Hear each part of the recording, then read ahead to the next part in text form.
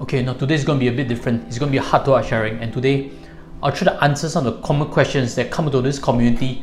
And just in case you have the same questions, hopefully that helps you immediately on your journey. But before that, I'm extremely grateful, that today we are having more than 2,000 in terms of subs. I remember back at the point where it's 200, it was so difficult to climb. And I really couldn't imagine getting to 2,000 strong because each and every one of you watching this has been supportive. But some of the questions keep arising, and commonly they look very similar, and today's title suggests the most common question: is it the right time to invest now? If you have been thinking about this, don't worry, this common question has came up so many times. Let me pull up two examples for you to see. Is it good time to be investing now? Is it good time to be investing? You need trust now. Now this question must be reshaped. I would like to answer this question differently, because at the root of this question is some fundamental problems. This question actually is a disguise of this real question, which is it a time that I can invest now to avoid any losses? That's why this question arises. Is it a time to invest now? Actually, the real bordering question to each and any new investor that's hoping to type that now is it a time that I can invest now to avoid losses? Now the quick answer to that is any investment always has the chance of potential losses. In fact, paper losses or negative performance at certain periods is part and parcel of the journey. Nothing is a straight line up. If you're looking for straight line up, do go to invest into CPF or look for this video on guaranteed returns ideas. But those ideas do not get you to financial freedom that easily, because when you have guarantee, your rate of return is low. If you want to get to financial freedom, if that's your ultimate objective, you have to be ready for pain along the way. The journey up is up, and it's like a yo-yo. I heard of this story once before. There's this girl throwing a yo-yo. It's like a stock market, up, down, up, down. Are you focusing on the yo-yo, or are you focusing on the girl where she's standing on the escalator playing on this yo-yo? When she's on the escalator going up, it's up, down, but the long-term trend is up. If you're asking, would it come up straight away? Is it the bottom? Then you're looking at the wrong picture. You should be focused that the girl is standing on escalator going up. Regardless of the market's up, down, if you're investing long-term, you will win. I want each and every one of you watching this to win, to really avoid making mistakes that I've commonly mentioned in this community. I've shared very freely ideas that I give to private clients, because whether we work together or not, I really feel these points really will help more people reach financial freedom. And so many people don't succeed investing. I think that's the truth. If you look, there are more than 200,000 millionaires in Singapore, but how many of them actually get there with property? Majority of them, in my opinion. But in terms of financial investing, much lesser people. That's why investing, while it's very easy to press a button, is very difficult to execute. And in this community, you hear a lot of tips on it.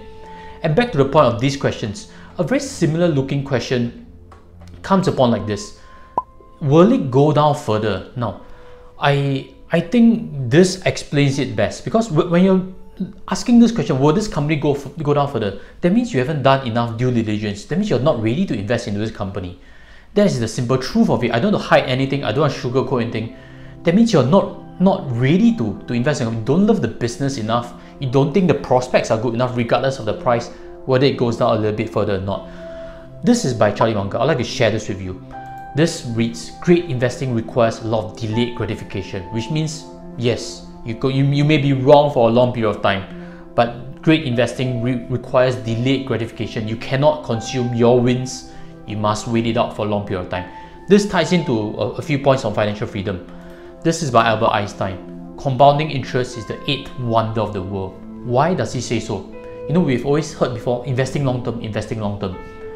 But when it comes to investing, a lot of times investors feel 2-3 years is long-term already. That's because nowadays we press buttons so quickly, everything is instant. But real returns are 10 years and more. Let me pull out for you to see this chart over here. This is something I commonly give to private clients when we do an investment policy statement. You will look at the blue line, that is where you compound. You realize that the orange line is your capital and the blue line is the compounding effect. At 5th year, 6th year, is there a lot of difference between the blue line and the red line? Not, right? Simply because there's not that many years to compound. If you thought 5 years was long to compound, get that change. Look 10 years and beyond, then you start to see the blue line is way more. That is the exact reason why Albert Einstein says compounding is the 8th wonder. This 500,000 financial freedom pot, you can build it with $1,000 consistently for 21 years. If you're age of 30 now, you can do that even before you reach 55. You can complete that journey. 500,000 pot. If you want $1 million, double that, 2,000 a month at 6% return. This is calculated purely on 6%. While this is a nice curve up, again the journey is up and down. That's where I come in terms of personal coaching to make sure investment mistakes are avoided. Let's really look to a different question. This is another curious question I've seen before. I'm looking for something more aggressive, higher risk, but of course still sound alternatives to maximize money. I've heard of this many times. I'm aggressive. I'm convert aggressive. I'm looking for higher risk. I just want the returns. I can't answer that question because that is fundamentally a problem. My best answer to that, let me try on it, is actually with this by Mike Tyson. Everybody has a plan until they get punched in the mouth. I repeat that again. Everybody has a plan until they get punched in the mouth. So many times you think you are an aggressive investor, but at the root of it, you haven't felt losses before. How many times have you lost money? And you know, if you lost money because you missed out on discount, you already feel the pain. What more losing 10,000 investments? What more losing 100,000 investments? Have you really thought through it or not? Because if you think you are an aggressive investor, then when the rubber meets the road, you realize you actually don't like losses that much. You're actually quite risk averse. That is the reality. For new investors, I've always advocated before. You don't know your risk appetite. You have to err on the side of caution. You cannot be too aggressive because you really get that feeling only when you are in this journey for many years. Then you are qualified to answer that question. So again, that question had a lot of technical parts. And I have something else to show you also from Charlie Munger, which is a lot of high IQ people are terrible investors because they've got terrible temperaments. Now, successful investing and IQ, it is true. It has very little correlation. I also don't know why. Because people who are smart, act too fast, don't trust advice too readily. And again, being smart works in your work, being smart works in your life. But when it comes to investing, you have to surrender that smartness because investing is always investing for the future. Nobody knows the future. The higher IQ someone is, if you are someone very smart, you would tend to overestimate, tend to be overconfident about the future. You tend to try to predict markets, you try to predict a stock price. That's going to get you into trouble. That's why I've always advocated, surrender that. Be broad-based, be diversified, let it run its course. Use your brilliance in your work, use your brilliance in your business, you reap a lot more returns. Too many smart people, I've realized, don't make money when it comes to investing. That's the truth. That really hurts. But if you're smart, really surrender that. Take a different approach. Because ultimately what you want is to win, correct? If you want to win, you have to give up control. You have to give up, you have to surrender, thinking you know what's going to happen in the future. If the relative strategy makes sense, really, get invested. Don't doubt it. Look 10 years, 20 years, and you will see your returns. That's a real honest, heart-to-heart sharing I have for you. I have a further question that is very interesting to show you over here. I want a net return higher than 4%, willing to take on risk of the market. Similar to the previous question, overestimating the ability to take on risk. I've a further point to that. I've seen before private clients, they don't scream when markets come down 10% in 2 months, but they scream when markets lose 10% over 2 years. They start to feel despondent. The news is all negative. They start to lose confidence on it. That is why very often the real pain is in time, it's not in the amount of volatility. If 10% is lost in 2 months and recovers, the pain is actually very short-lived. The real ability to hold it out, to really know whether you're high risk or not, is when you can hold losses for years. Most successful businessmen can tolerate losses for many years. That's why they deserve their wealth. That's why they deserve to compound their money. So if you are new to investing, you really don't know that long-term pain, be very cautious. Look for an advisor. I've seen before, too many suggest, if you're a new advisor, look for a robo-advisor. Do it yourself. That is absolutely wrong. Simply because a robo-advisor only executes for you, it doesn't coach you. If you are new, that means you're bound to make mistakes, correct? If you're new at badminton, you're definitely going to make beginner mistakes, and it's just going to cost you winning the game. Again, if you are looking to win the game, pay the cost for it, pay the time for it. That is all that matters. Targeting 4% return. You know, I've a quick story to share. I once opened an ice cream business. I targeted to open so many outlets, I targeted so many revenue, At that point of time, I was much younger. I even had that fantasy to become like Singapore's leading ice cream chain.